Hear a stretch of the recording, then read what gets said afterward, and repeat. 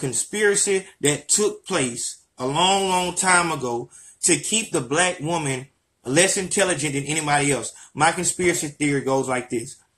There's a test. The test has 10 questions on it.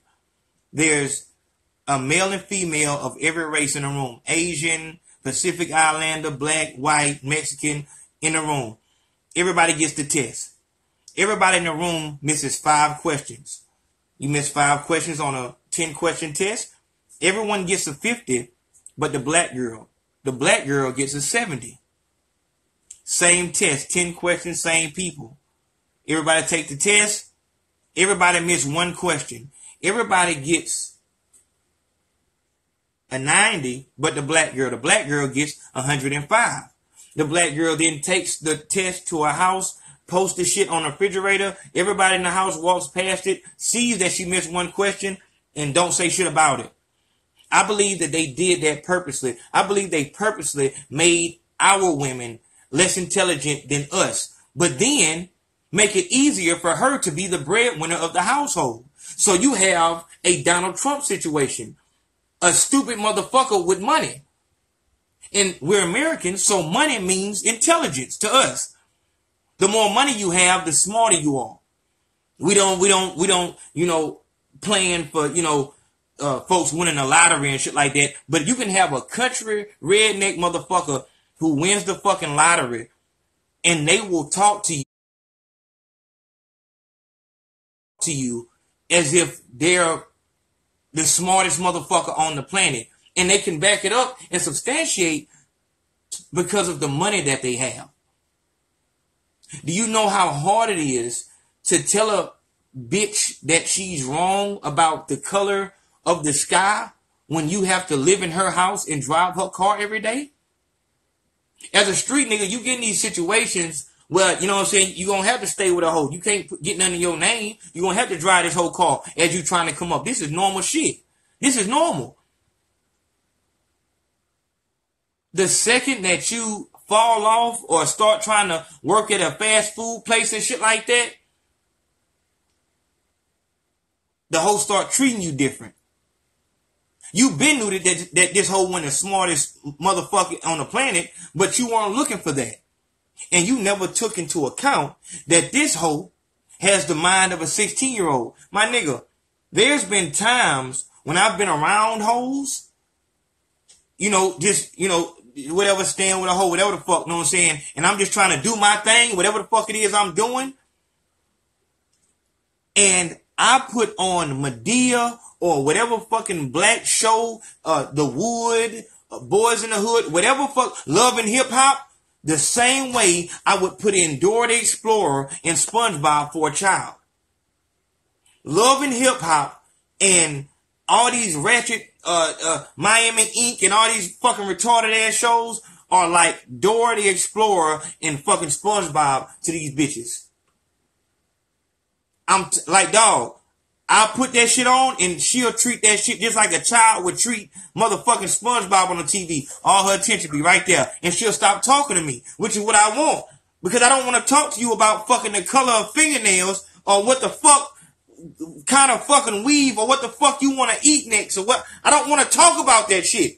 Stop talking to me. You have the mind of a fucking adolescent. And my issue with that was I can't really find, after you show me where I can't really find you sexually attractive, because finding someone with the mind of a child sexually attractive is extremely and dangerously close to fucking pedophilia. Because the average 16-year-old black girl is built like a 25-year-old. If all you need from a bitch is her ID, a bitch can get a fake ID easy.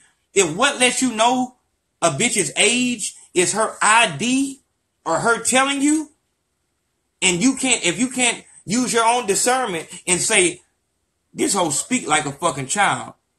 I don't think this hoe is no 25 years old. Nah, bitch, you talk like a 16-year-old. Nothing else should matter. Nothing else should matter because motherfuckers can lie about their age. They can have a fake ID. The average 16-year-old is built like a 25-year-old. The average 25-year-old has the mind of the average 16-year-old. You understand what I'm saying?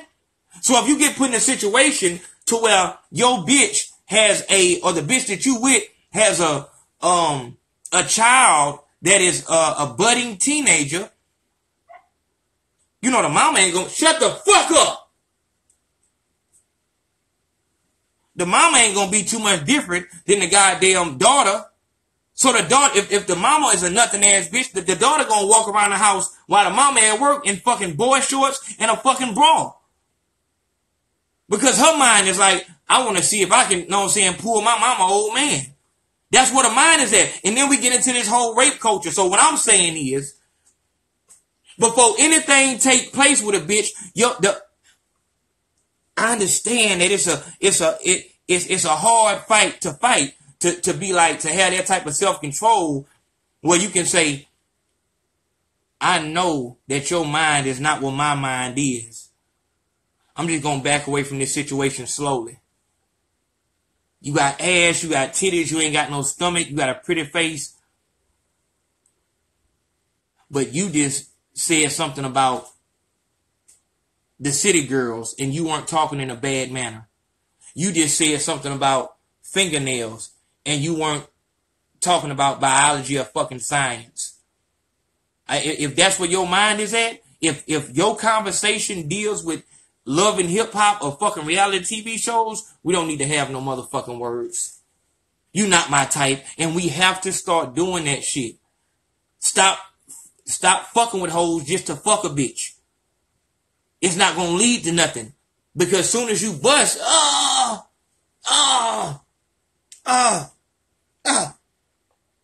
shit.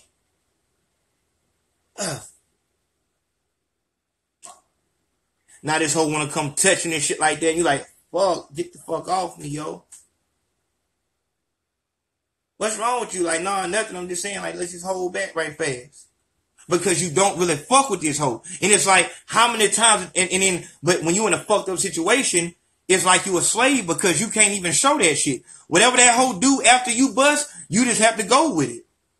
That hoe can keep sucking on some shit like that. You're like, yo, all right, yo, that's good. All right, you didn't show me you a freak. All right, whoa, let's just, but she keep on going and shit like that. Like, because a hoe ain't never been told the truth. You know what I'm saying? Because every nigga she fuck with has been so amazed by her image that they won't even tell her that, you know what I'm saying? Like, yo, I really don't like the way you give head. Like, yeah, you fine as fuck, but like, I really don't like the way you give head. A nigga not gonna say that. Oh, shit. Oh, fuck. Oh, I love you. Oh, fuck. Oh, shit. Fuck. Oh, shit. Oh, shit. Somebody, and it just that shit, man. And it's just, you gotta stop that shit, dog. Like right now, and I'm speaking to my niggas, if you trying to get into the Men Too movement, we gonna speak behind the scenes, man, because I ain't trying to get nothing taken down, because I have a couple ideas, but I'm also open to some ideas. What I want to get changed, honestly and seriously, what I want to get changed is what has to be proven in a rape trial. In a rape trial, as we're going through this right now, if you look up a defense for a false rape allegation, dog, it'll depress the fuck out of you. And we should really do this more often. We should look into things that we can potentially get into. You know that right now you can potentially get a fucking rape case. You don't have to rape a bitch to get a rape case. All you have to do is make a hoe mad and you'll get a rape case. You understand? You look at a defense for a false rape allegation and that shit will depress you. Because there's really no way to fucking defend the shit. There's no way to defend it. You just out here. Just fuck it. I'm just out this bitch. I just hope they believe me over her. It's all about character. She said that she said stop and you didn't stop. Rape first. Because she was scared.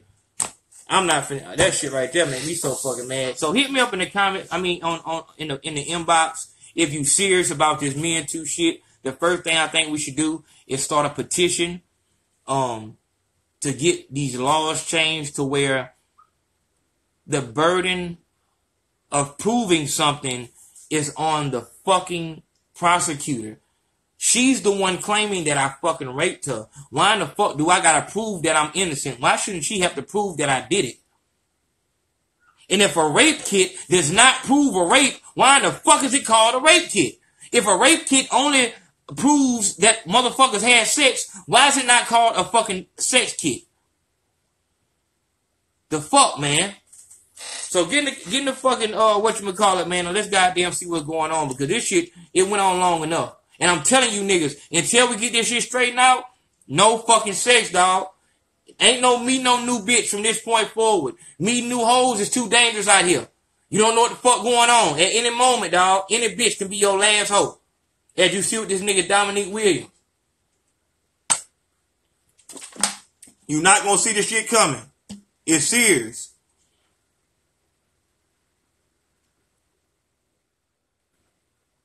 Yeah, I don't know nothing about that. I feel you, my nigga. I know you need pussy, my nigga, but this is what I'm telling you, dog. Look at my nigga. Look at the nigga who was talking earlier. He's still in this bitch. But I feel you though, my nigga. We just had a misunderstanding. Yeah, this come my comment section. It's not fair. It's not fair at all. But I'm tired of saying that it's not fair shit. I'm not with that it's not fair shit. That shit, it sounds like whole shit. That's not fair. Something has to happen. And I'm telling you, until we get this shit, as my man just said, he need pussy. But dog, I'm telling you, this what I said. The only way that you can beat this rule is if you do this shit right here. If you gonna fuck a hoe, you tell that hoe beforehand, I record all of my sexual encounters. You know what I'm saying? Like, I hope that's cool with you. Like, you know, I be having hoes in the, you know, in the DM, whatever like that on that, you know what I'm saying? Let's rock out shit. I guess they just be testing my celibacy shit or whatever like that. But I'm telling you, I tell a hoe, you know what I'm saying? Like, hey, look, we can fuck whatever like that, but I record all my sexual endeavors. I record all my sexual endeavors because I can get head from a hoe. And plus the fact, the 3 S's are for getting to success. I feel like when you're trying to get to what you're going to do for the rest of your life, you shouldn't have any fucking interferences. So that means sobriety, solitude, and celibacy. When you are sober, you got a clear mind. And I truly believe that the black man's mind will by itself, as a default, always think its way out of any situation. But when you put your mind to sleep, when you're under the influence, you put your mind to sleep, it can't think its way out of shit. It can just stand there. You just hear. And every time your mind try to wake up and try to stretch a little bit, you get uncomfortable. You get uncomfortable, so you got to put that bitch back to sleep. That shit start wearing off. Your mind try to, all right, come on, man, we got to get, it's letting you feel that pain because you should feel pain. You in a fucked up situation. You should be in pain. You're not in pain because you're not high. You in pain because you fucked up right now. Your situation that you're in right now is embarrassing as fuck. You should be in pain. If you get shot in the leg, you should feel that pain so you know, all right, let me goddamn administer some, you know what I'm saying, aid right here. You can't keep ignoring how fucked up your situation is. Motherfuckers on coke, they can't feel that shit, so they don't get medical aid and bleed the fuck out. You try to be numb to the pain, but that pain is a blessing because that pain is going to make you get up and do something about your fucked up situation. But as long as you continue to put your mind to sleep, ain't shit going to change. Your mind has to be sober. It has to be a sober, untouched, natural black man mind. And it will get you out of any fucking, trust me, my nigga. I was walking last year up and down this road. I was doing a podcast thinking I was doing everything I'm doing now, but I was walking, dog. My mind naturally do this, do that. Because our minds, the black man mind is like a fucking sponge. We have a very high capacity for learning. 95% of the niggas who sell dope could have been anything they wanted to be. Lawyer, because as long as you have a capacity for learning, you just have to learn the law. You just have to learn how to do brain surgery. You have a capacity to learn the shit. If you can remember this nigga attitude, that nigga owe me money, that nigga is trying to rob something, I know what them niggas doing. You know how much shit you gotta have in your head to sell dope? So that's the sobriety part. The solitude part, as I told y'all, life is a doctor in itself. It's like the doctor's office. When you dealing with life, and life, the doctor, life, is trying to tell you what's wrong with you, you don't need all these people around you. You need to deal with life one-on-one. So it can point out every little thing and you can hear what life is trying to tell you. You can't have all these fucking people around having their issues on your mind and all this shit like this. Like, if I was still trying to come up right now, I couldn't really deal with my brother's issues because I would have my own issues. And that's what happens when you have people around you. Their issues become yours. Let's go to celibacy. Celibacy is so important because you can't, as y'all saw earlier, a girl wanted to know what my life was, but because of my relationship with her, I wouldn't want her to see this right here. And that's what I'm telling you. When you have responsibilities or obligations to a girl, you can't do everything that you're going to need to do. If I would have had to been pleased at time when I was building this fucking platform, I couldn't have did the shit. You got the hoe in the room. She goddamn, when you come into bed, like, I'm not coming to bed tonight. Like, at some nights, I stay up all night long working, getting ready for the next day. But so you trying to do this shit and please her. Let me tell you something, dog. When it comes to success, it breaks down like this. You're either going to have a successful relationship or a successful career. You cannot have both because they both need the same things. Nurturing, attention, care, patience. They need the same things. You're not two people. You're one person. So you have to choose. And oftentimes, we don't have the heart just to break it off with a bitch. So now we get into the level of where we playing with the hoe, whatever like that. And now this hoe is feeling more and more played every day to the point where she go to the police station and say you fucking raped her. We know what these hoes do. I keep hollering at y'all about this shit, about how, you know that when your bitch get mad, she'll do anything to fuck you over, not even thinking about the consequences. Cut you, throw water on you. But just as soon as you start bleeding, I didn't mean to do that. I didn't know having a child was going to be this hard. And they can do that. We can't. We're accountable for every mistake we make. But that's another thing. But celibacy is so important because even when you fucking hoes, just fucking them, as you see, it's so fucking dangerous. A lot of times sex is the way that hoes come into your life. A lot of times a bitch will be just fine with being a side bitch. And she'll do that shit for 2 months and then you'll start noticing she start getting mad when you don't call. You know what I'm saying? She start getting mad when you don't answer, when you don't text back fast enough. Nobody's going to sit in that position for a long period of time without some motherfucking bullshit. So I say just stay to yourself until you're at that point where you can tell a hoe, hey, look, I don't have sex unless it's on camera. And if the hoe say no, bitch, I didn't want to fuck. Bitch, you came at me with this sex shit. I was good where I was at. So to my man who said I need pussy, you don't need pussy. You need to be successful. You need to have money. You need to be that nigga. I do believe us as black men are kings. I believe that we are way more in depth to do way more than anybody else on the planet. And that's why they put so much other shit on our head. There's so many obstacles out there for the black man.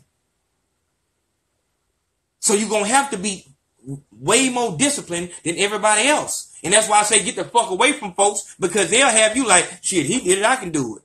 Just by default, just by just subliminally, you'll feel like subconsciously, you'll feel like he did it, it's all good, so I can do it. But that's not what your destiny reads. Your destiny reads a whole bunch of other shit. You got so much more you got to do with your life. His life is going to be right here in this town forever. What you going to do is going to take you all over the world. All it deals with is if whether or not you going to, you know what I'm saying, actually allow that to happen. Or you going to fall into the trap. And that's all that is, man. And that's more than anything. That's what the fuck I'm saying. I would like for my niggas, man, to fuck with this sobriety shit, man. Fuck with this solitude shit. And fuck with this celibacy shit and see how focused you get. When your whole life you are goes into what you want to be. Nothing else, just what you want to be.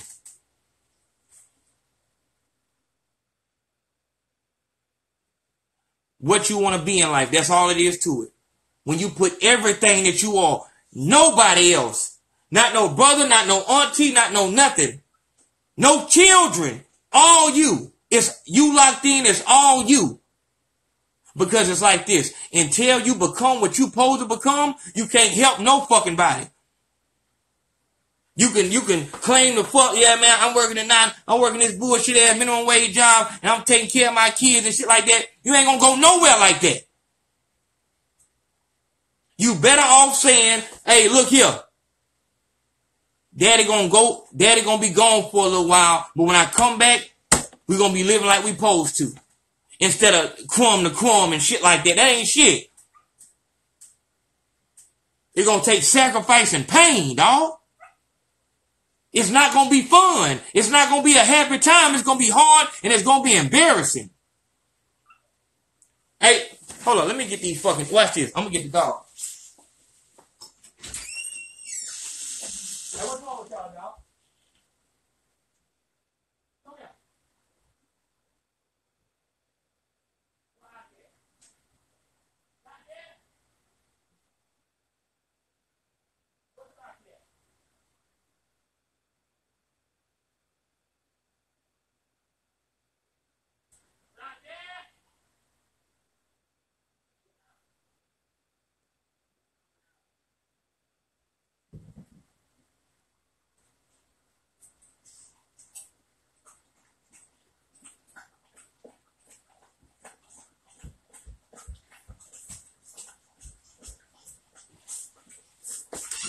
Come here, Saki. Aki. Come here. Come show these people who you is. Come here. This is Aki. I think Saki ran off the leash and shit. You wet? What the fuck you doing wet? Look at the camera, Aki. Look at the people. Shout out to my nigga Beast Chains. My nigga was from Jamaica and shit like that. Look at him. Look at the people. Say hey to him. Say hey to the, what the hell on your face? Yeah, these my dogs, man. These actually rescued. A lot of folks ask about the dogs. One day, I was trying to, come up with more ideas to build the podcast. I think it was actually, March of last year. And I was just on the bed trying to think. And I heard some yelping outside.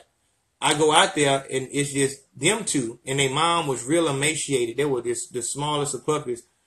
And their mom was just real emaciated. So I fed the mom. So I fed the mom. I fed the mom and then I fed them and shit like that. And the mom just walked the fuck off. I called my mom and my mom said that the mom would probably come back tomorrow, but the mom never came back. So I just had them since then. And I had two of them. One time they got caught by the pound. I went up there to the pound to go get them, and I saw that the mama was there. She looked like she had gained her weight back, and she had 3 more puppies. I tried to get all the motherfuckers, but they wouldn't let me and shit. I just recently went and got their long lost brother Luke from the Fairhope pound and shit like that. But they neutered him, they cut his nuts off, so he's real skittish and shit like that. You know what I'm saying? Say hey to the people, man. So that's how it happened. But they're really like staples. Like they were here before everything. And like I was going through the 3 S's. I was all alone with no, nothing. So these were my, my friends. Because I didn't have no friends. You know what I'm saying? Nobody was there. It was just me. I'm dead fucking honest. Nobody was there. And that's why I'm telling y'all, dog, like, as you trying to build some shit, whatever like that, nobody's going to be there, man. I done missed all this shit. Damn. Nobody's going to be there. as you're building, it's going to be rough as fuck. It's going to be rough. It's going to be tough. It's going to be fucked up. And it's not going to be no happy time. But once you get to the other side, what the fuck? What's going on? It's a 22 remaining. What's going on?